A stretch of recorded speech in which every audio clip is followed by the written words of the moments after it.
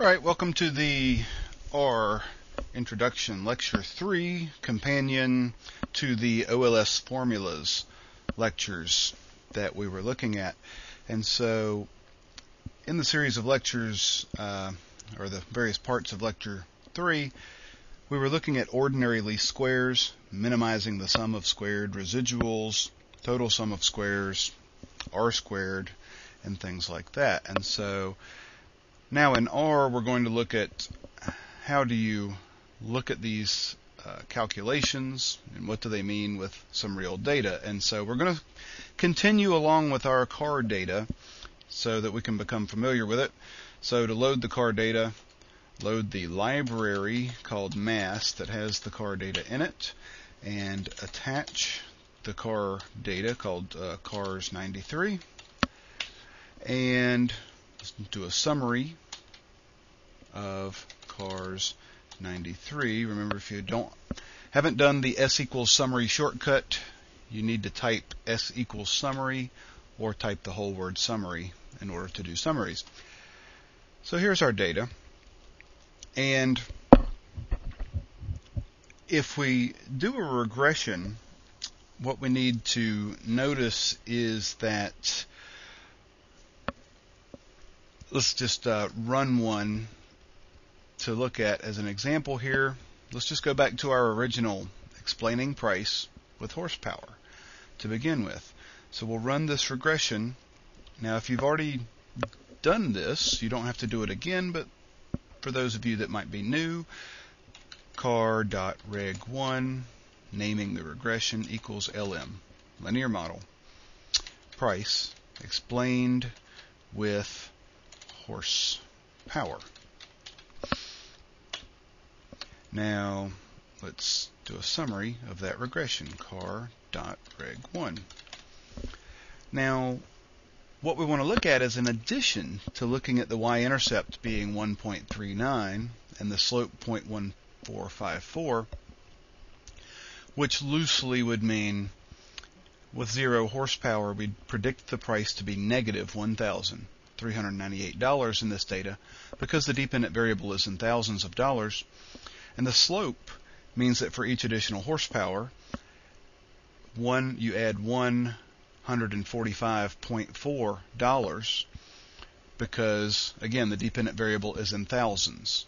So to interpret it, it's $0.145 thousand, $145. Now, what we can also look at now that we have gotten our feet wet with some of these formulas and terms, look at the R squared. 0.6213 tells us that 62.13% of the variation or variance of the dependent variable price can be explained with this model.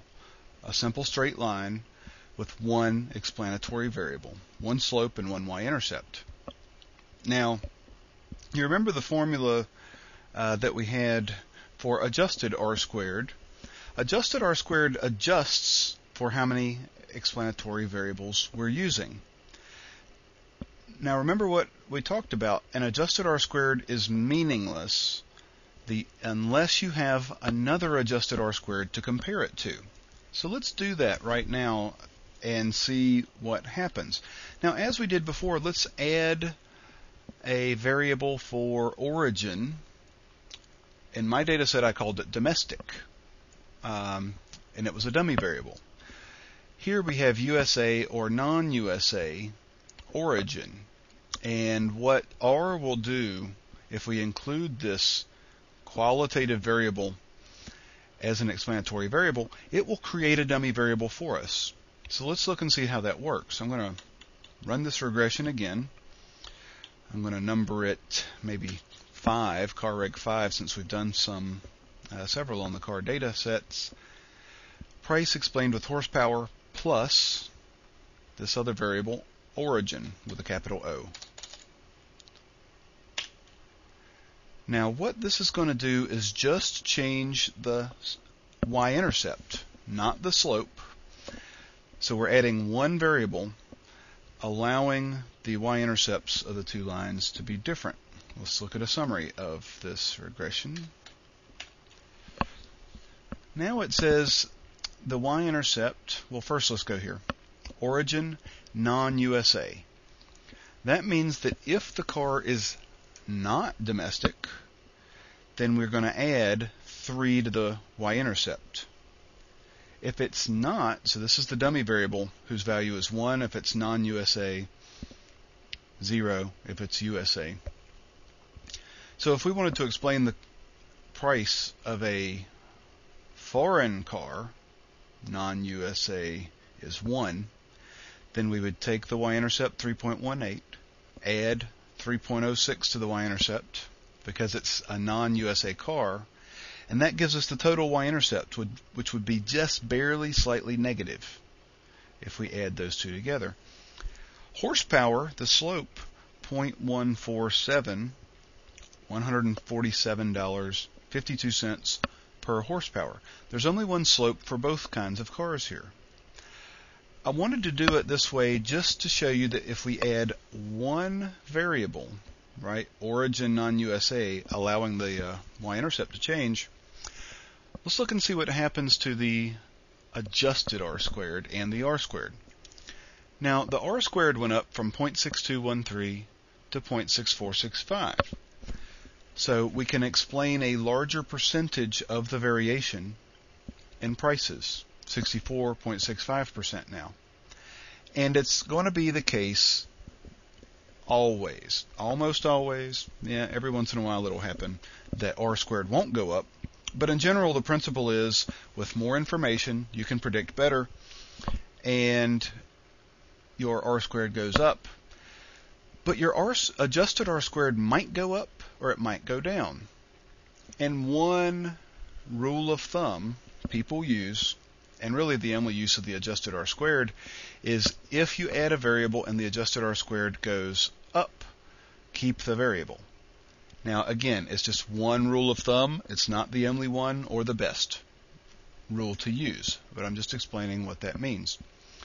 Now, let's look at some of these other numbers here.